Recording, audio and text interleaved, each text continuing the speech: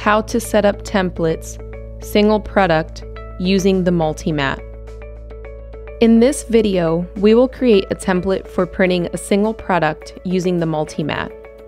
First, we'll start by importing a square image outline into our image library by selecting File, Open, and browsing for that file. This square outline was created using a graphic design software and saved in an EPS format. We will now stretch the square outline to match the shape of our iPhone case so we can print an outline on the MultiMat to accurately align our product.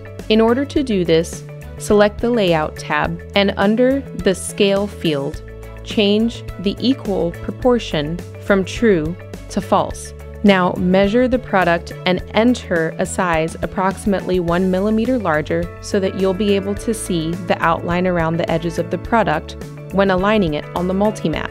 This iPhone case measures 117 millimeters by 61 millimeters. So we'll enter 118 by 62 millimeters into the output size fields. In the View menu, you will find the template option to create and save single object templates. Select the best shape to match the object you are printing on. You can choose bad shape, rectangular, or circular. In this case, we'll select the rectangular shape which best represents our iPhone case. Using the predetermined unit of measurement, here we will use millimeters, enter the starting point for the X and Y axis to set your product on. For example, a good starting point with the RIP version 8.2.4 is to set both X and Y points at 45 millimeters. Now enter the width and height of the product you measured. Our iPhone case measured 117 millimeters by 61 millimeters. At this point, we will leave the variables for the interval X and Y and the X and Y steps set at 1. Click Save to store the template for later use. Name your template, for example, by product type or available imprint area for future use. Click Save a second time to exit the window, then select Apply to adjust the image to the new template. Click OK and exit the template window. Now we're ready to print our outline directly onto the MultiMat as a guide for positioning our single iPhone case. To print this outline quickly, lower the resolution color on the Printer tab. Once the outline has been printed, place the iPhone case in the center of the printed template. Press the Auto Height button on the printer so the flatbed automatically adjusts to the height of the product or adjusts manually if needed.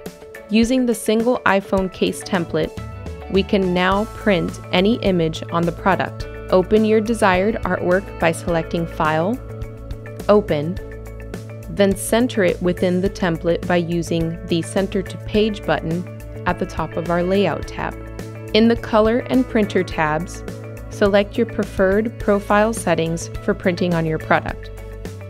Now click the printer icon and send the file to the printer by selecting either one for white or one for color.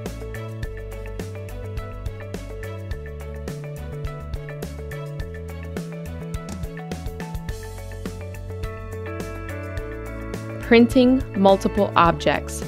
To print multiples of the same object by using the MultiMat, we would repeat the template outline by going to View, Template to edit the template. Enter the interval between each object using the X and Y interval. For example, if we wanted to place our phones 20 millimeters apart, we would enter 20 for the X and Y interval.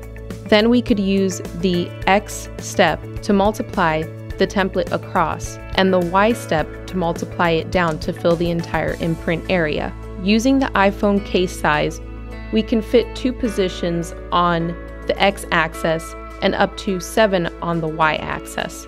Save and name your template, then click Apply to center the iPhone outline and OK to exit the template window.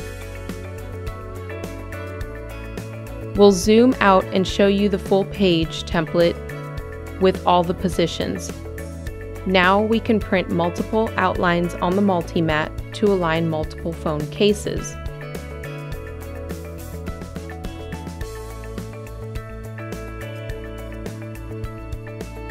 Once you've aligned your products on the multimat, press the auto height button on the printer to adjust the flatbed accordingly. To apply the multiple template to an image being printed on the product, select the desired image from our image directory. Then select View, Template, select the template you saved, click Apply to center the image, and OK to exit the template window. Now you're ready to print a full bed of the product. Tip segment. Instead of using an iPhone shape outline, use a generic square shape, for example 100 mm by 100 mm, and print at the default starting point of 45 for X and Y. This marks a default starting position for any product. As long as you create a template using the height and width of the object and use the same starting position to print your artwork, 45 mm for X and Y, the generic square you printed on the multimat can be used to line up the top left corner using any product.